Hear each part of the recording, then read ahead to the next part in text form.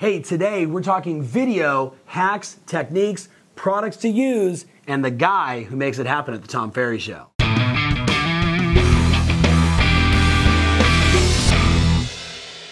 Hey everybody, welcome to the Tom Ferry Show. Special guest, Richard, the king of our videographer work. Big shout out to you, buddy. The reason I've got him on the show today is we're gonna bedazzle you with some super secret best tips of how we do video, what Richard is doing behind the scenes with the little hacks and the little tips that will drive your results through the roof. And I gotta give you a shout out. When you joined us, I mean, he was an instant game changer, but we were sitting at what, 30,000 subscribers on YouTube? About 40 when I was interviewing. All right. And where are we now? Almost 100,000. And how many months? In 11 months, less than a year. 11 months, baby. Congratulations. Thank you. So I don't know if you want to have that kind of reach. I don't know if you want to touch that many people. I don't know if you want to cast that large of a web and reach as many prospects as you can. I think you do. That's why I've got him on the show. He's the expert. I get up and do my thing, but he's the one behind the scenes making it all happen. So, but let's talk first. I want to give them just some context. When we start looking at the reasons why video is so instrumental, so important. I mean, you and I both know today when someone says, hey Tom, will you look at my website? I'll go to the website. If there's no video there, I bounce. Like, I don't have time to read. I want you to share with me the story, share with me the pain, share with me how you solve the problems. And that's the first thing I recommend to everybody, that video is the most important medium for us to connect and engage with people. The obvious one, the big one we know is in 2017, check this out, 74% of all online content consumed by video. 74% of all online content consumed by video. What we know is video generates the most reach and the most engagement of Facebook. We've talked about that. We've shared that stuff on the Tom Ferry Show. 55% of people are watching online videos every single day, and Facebook alone generated 8 billion video view pages on average per day. Now, what's the biggest question we get? How do you do it? What do you recommend? Can I do it on my own? Equipment. So today, I hope you got your notepad out. I hope you're like calling your videographer and saying, come watch this. You might want to share this with someone. You know, if you've got your 18-year-old who's into this stuff and you want them to start working with you, or maybe you found your own videographer who's, you know, currently, as we've talked about before, you know, the wedding photographer who's got some skills and you want to take them to the next level, this is the conversation. So this is probably going to be one of the most shared videos we've probably ever done. Definitely. So, Richard, let's go right into the 4 tips on creating engaging content that drive results. So that's what we're going to cover first. What are those things that, you know, when you started working with me, you're like, we got to do this, this, this, and this to get the most results? So the first thing I would say is to determine your intention, what you want to do with it, your goals with it, the reason why you're creating that content, and where you would publish it. So intention first and foremost, what's the result? What do I want to contribute? What do I want to give? And then what's the result that I want to produce? Yes, because you can't just create content, create a video, film a video, create a post, and just publish it online. You can't just publish it and forget it and it's there. That's what we used to do. Yes. He's referring to me, by the way, when he says we. So what I did is I sat down and tried to see what kind of content we were already creating, who our audience was. So you got to know your audience. You got to know what kind of content you want to create, and you need to know how to reach that audience. Are you nervous on camera? Very, very nervous. It's my first time. I spent 9+ years behind the camera. Now I'm in front of the camera. Yeah, so just nervous. Big shout out. What's Yes. your Twitter handle or Instagram handle if they want to follow you? Instagram, project.richard.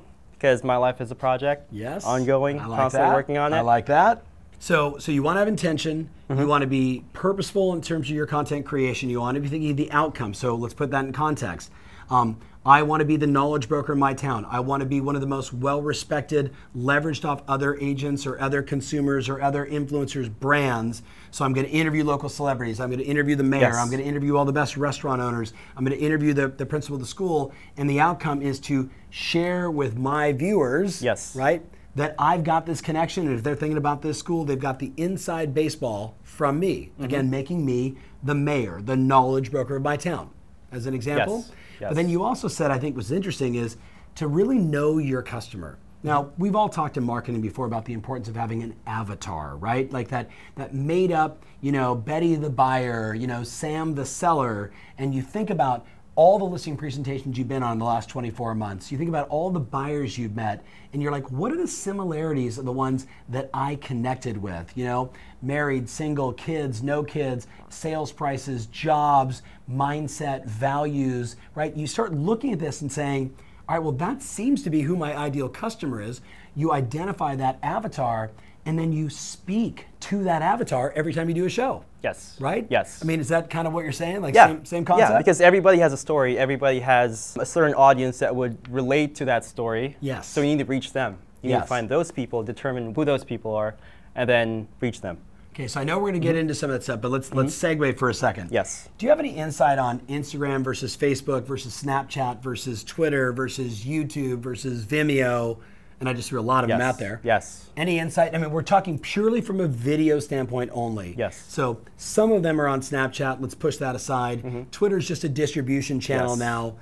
Talk about Facebook native and Instagram native videos. I want to start off with YouTube because that was my main focus. Perfect. In my personal and professional opinion, I want to say that it's a lot easier to go viral on Facebook now instead of YouTube. 10 years ago, let's say 2018 compared to 2008, it was a lot easier back in the day to get 40,000, 50,000 views compared to now. One cute cat video, yes. 10 million views, yes, right? Yeah. Exactly. Not anymore, yes, right? Not now anymore. You have to really, really put out something special to have it go viral on YouTube. Yeah, because we have 1 million or more channels popping out every month or even every other week. Now that there has been more competition on YouTube, we're starting to focus more on Facebook. So what's going on right now is Facebook is actually trying to convert their platform into a YouTube platform. They're R&Ding YouTube. Yep. So Facebook is trying to compete with Netflix right now. Yep. They have Facebook Watch, which just came out last year. Focus on Facebook. Focus on Facebook and YouTube at the same time. I wouldn't say disregard YouTube altogether, because YouTube is still the #2 most visited site on the internet. Yes. And it's owned by Google, which is the #1 most visited site on the planet. Facebook comes in at a close #3, but they're trying to compete with YouTube and Google, trying to get that #2 spot by R&Ding Netflix, R&Ding YouTube. So they're focusing more on video for the future. So is there a difference though between the video that I would shoot that I would publish maybe only on YouTube and then maybe use segments on Facebook and Instagram versus just social, like just doing Facebook and Instagram in your opinion? What I would do is create long form content on YouTube and Facebook. But on Facebook, you could also publish shorter content based on that long form content. So let's say the Tom Ferry Show, we have a full 10-minute show. We take those into 1 minute, 2 minute segments. The 1 minute segments we put into Instagram for our followers, a couple posts per week. And then on Facebook, we post the same 1 minute, 2 minute snippets for us to boost. So interesting enough, and you just shared something that I know many of you pay attention, like you're listening to the content. I want you to observe what we do, right? Every Tuesday, Tom Ferry Show goes out in email. Lots of people get it. It's not on YouTube, but it is on YouTube. It's on tomferry.com. That's very intentional. This is a marketing strategy. We want them to be at our website, not YouTube. Does that make sense? But then when Richard took over, he's like, we've got to start taking little micro, snippets of each of these. So you take a brand new listing, you're all excited about it. Big drone listing, super fun, great looking property. You see the fire, you see the ocean, whatever it may be, the features of the home, and then you cut that into 1 minute, 30-second additional clips that go Facebook and Instagram. And we had this conversation with Tom Bilyeu, who we had on the show recently, and he's like, I get more views on the Insta and Facebook small clips than I do even in, on my YouTube channel, which is bananas. So again, we're talking ideas, but that's a very tactical thing you need to consider. So we were with Gary Vaynerchuk a couple weeks ago at his event. I know you and D-Rock and others were kind of nerding out on all this stuff together. But overwhelmingly, what did we hear? Over-index on Facebook, over-index on Facebook. Video is the only way. And I know you've heard me say that before, but I just want to reinforce it, that if you're not shooting 2 to 3 videos a week on your Facebook channel, you're just missing an enormous opportunity to brand yourself and to be that, I use the word celebrity, but let's just call it the most recognizable agent, so you're an option for all those consumers in your town. Let's go to one of the questions we get all the time, which is what equipment do you guys use? So for some of them, that whether it's them or their videographer or someone on their team that's learning all this stuff, what equipment do we recommend? All right, so I would recommend using DSLR cameras. For us at the Tom Ferry Show, we do a 2-camera setup. Sometimes during interviews we do 3. We bring in 2 Canon cameras and then 1 GH5 camera. What we use is a Lumix GH5. We have the Canon 70D. The reason why I like using the Lumix GH5 is because Canon causes a few problems every once in a while, like recording would stop, battery would die, overheating. But it's very durable. It works all the time as long as you have power and storage. So really awesome camera. We're going to have all the information down in the blog at tomferry.com. Yes, that is our website. That is our website. Yes. All right, so yes. you just recommended all that stuff, but what about microphones? Yes. What about lighting? You know, I mean, we've got some amazing people here watching this that are, you know, they've stepped it up. They've moved beyond, even though I know we're going to talk about, you know, DIY and do it on your phone and how amazing that is. But some of them are going to really, they're going to want to take it to the next level. So any other tips on lighting or on microphones, just sound quality? So for microphones and sound quality, we use the Rode Filmmaker Video Kit and we use the Tascam DR60D. It's very helpful for when you have a talent that likes to move around a lot. Especially Gary Vee, he has a mic on all the time. Yes. To record those microphones, we sync them all up in a field recorder that records high quality audio for both the podcast and the Tom Ferry Show.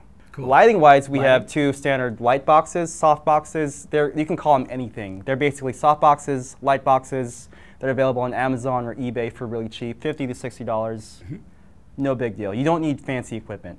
I think that's the one thing I want to stress, because when you're hearing about all these different cameras and lighting and equipment, you know, you're talking about maybe a $500 investment. Depending upon the camera you buy, you could be $5,000, right? But middle of the road, low to middle of the road for someone that's just getting into this, $1,000, $500 for a camera, what do you recommend? I would say no more than $1,000 to start with for a good camera. If you want a really, really good camera, I would say invest up to $2,000 or $3,000. But I would say for all my friends watching, that's for that person that is on your team who's gone from using the iPhone, they're editing an iMovie and everything else, and you want to level up, so know where you're at. So let's switch gears and let's talk about what some would call non-professional, but it's the only way that I've ever done it, which is iPhone videos and phone video, Google, whatever. I'm old school. I used to have a flip video camera. Are you even old enough to remember what a flip video camera is? You'd film it, you'd hit the button, 2007. Right? Boom, you pop it in. Do you want to upload this? Yes. It was hysterical. But Christoph Chu, Kyle Whistle, Tim Smith, Eileen Rivera, Lisa Doyle, all these amazing clients and coaches, we all got started that way in 2009. So talk to us about today. What are some of the cool things we can use that are just on our phone? For those of you who want to begin creating videos, for those of you who can't afford huge camera budgets or huge production budgets, we all actually own a good camera, and that's our phones. Everyone in the Western world has a smartphone. Yes. Most people have a smartphone. Cameras are getting better on those phones every single year. And actually, we're shooting this episode on a phone, just to prove a point, to say, hey, phones work too. Yes. So we're shooting with two different phones. We're recording through my phone. One reason I would say to shoot with a phone is because it's easy to shoot, easy to record, and you can just publish it, share it immediately. Yes. As opposed to what we have, our production here at the Tom Ferry Show, everything takes about a week. But with your phone, it's just going to take 5-10 seconds after shooting. It's Instagram in your car. Hey, just looked at this beautiful 3-bedroom bungalow at the corner of Hama Hama Nana Nana. What a fabulous opportunity. If you or someone you know is interested, let me know on your Instagram story, Facebook Live. I just came out of the most unbelievable property, the most spectacular bathroom we've ever seen. Matter of fact, here, let's go back inside and you walk in with your phone and show them the bathroom. This is what people are looking for. Today, we had the CEO of RenRen in the office several months ago, and RenRen is arguably one of the big social media sites in China. Some people would say Facebook of China, like WeChat obviously being a huge one as well. And when he was showing me RenRen on his phone, it was nothing but video. There was no text, there was no photos. It was all video. So we know with our phone today, you can reach millions of people on Facebook and Instagram alone. So we definitely want to stress that. Anything else on the phone you recommend? What about editing, adding music, adding text? Anything you recommend? 3 tips to shoot professional video with your smartphone. 1, always have adequate lighting. Right here, we're shooting indoors. We have multiple lights going on. If you're shooting outdoors, make sure you shoot out in the sun, not in the dark. Smartphones and all cameras, they work a lot better with more light. The more light there is, the better the quality it's going to be. So that's 1, make sure you have enough lighting, because the sensors in these phones are really small, really, really small, so they need more light than a regular camera. Number 2 would be audio. Audio is a huge thing. When you communicate a message, there's visual information, there's audio information, but audio, in my opinion, trumps video. Yes. I'd rather have experience for the person that's watching. Yes. You know, we've all seen those videos before where you're like, wow, what an amazing setting, what an amazing scene, but there's wind in Chicago, and they're like, hey, what's, and you're like, off. It's more distracting. Exactly. So do you recommend a microphone for the phone or something like what you put on me here? When it comes to audio, I would definitely recommend using your phones. So I remember back in my film school days, we've definitely used smartphones in film sets. I used to hide phones on the set. So like you had like you and me, a scene we're doing together. I used to have a phone underneath the table or behind the vase. So you can use your own phone's microphone, but one thing I would recommend is to either use your earbuds. Earbuds work very well. But if you want a more professional look, you can go with your lavalier microphone, which just clips to your jacket or your shirt. And they can buy this on Amazon for Amazon. $50, $60. Yes, $50, $60 without breaking the bank. There's also, like we've seen, like these boom microphones where it kind of looks like this thing protruding out and someone just standing there with their phone, right? They're filming and boom, it's getting perfect sound quality. Yeah, we actually have a microphone, a boom microphone right here. Yes. 4 options. You can use either your phone's own microphone, you can use your earbuds, you can use a shotgun extension on your phone, or you could use a lavalier. So if you're doing interviews, I would recommend using a shotgun microphone because if you only have one phone and one lavalier mic, you can't mic the other person. Another quick tip, the closer the microphone is to your voice, to your mouth, the better the quality. So quick test I want to show these guys. This is the audio coming from a regular phone. That's the audio coming from a shotgun microphone. This is the audio coming from my professional wireless Rode Filmmaker kit. And this is the audio coming from Tom's microphone. Hello, hello, hello. There we go. Boy, if you're sitting right now in a surround sound watching this on your Apple TV, I bet that was really interesting. Yes, yes. So you're kind of going super nerdy here, buddy. So sorry. I love it, I love it. So 1 is lighting, 2 is audio. Yes. What's the third? The third would be stabilization. When we all shoot with our phones, we usually hold it up here so we can get a good angle. When you take selfies, you always do this. Yep. But after having maybe 2, 3, 4, 5, maybe 10 takes with your phone, your arms tend to get tired. So because of that, you start getting wobbly and shaky. And who likes wobbly video? Who wants that? No one. So one thing I would recommend is getting a tripod for your phone. Yep, good idea. We currently have an extension for a tripod, which connects your regular tripod to your phone, or you can get your selfie stick right here, your regular Tom Ferry selfie stick. Yep.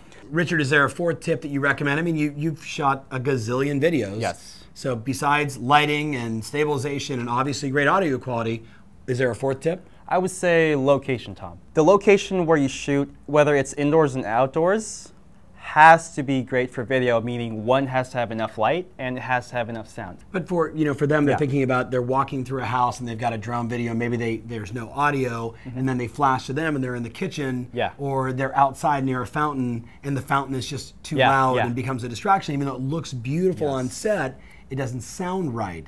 So I think it's just, would you say it's trial and error, or hey, is there a book that you recommend? What was that? Definitely, yeah. Where's the funny book that you? I think it's right All right, here it is. Yeah. I thought so. Just take a look at that title.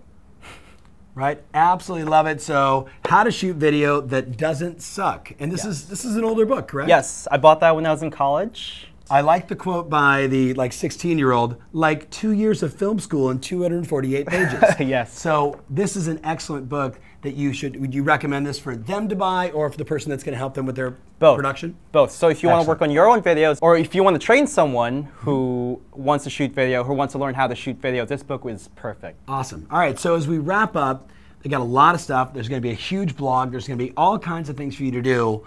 I know what the final takeaway is. Yes. Right? Because it's the same thing we've been doing, and that is practice. Practice. People are like, Tom, this morning I'm in the gym, and my trainer says, well, see, it's easy for you, even though he's getting really hot on Instagram. He's like, it's easy for you, man. You shoot videos all the time. And I'm like, Richard, I have been practicing for, since I was 20 doing sales meetings, right? So when you do something for, in this case, nearly 2.5 decades, you get pretty good. So the key for you is, what have you said in your schedule? I'm going to shoot a video every day. You don't always have to publish it, But just like we would practice a dialogue to become comfortable, or I'd recite my presentation in my head over and over again, is it that kind of practice, or are there any other hacks or tips that you would recommend? I mean, should they get a teleprompter, right? What do you think? I would just say practice, practice, practice, and keep creating content, because even though you have all this knowledge of how to create videos, you still need to practice what you learn. Yeah. And the more you practice, the more you're going to master it. You know, 10,000 hours of mastery. Of course. I would say practice and make mistakes and learn from those mistakes. Hey man, so 9 years behind the camera, first time on the camera. Yes. Big shout out, super proud of you, buddy. I'm gonna give you guys one little tip. So here we are, you got all this content now in terms of like the mechanics of phone and equipment and lighting and all this good stuff.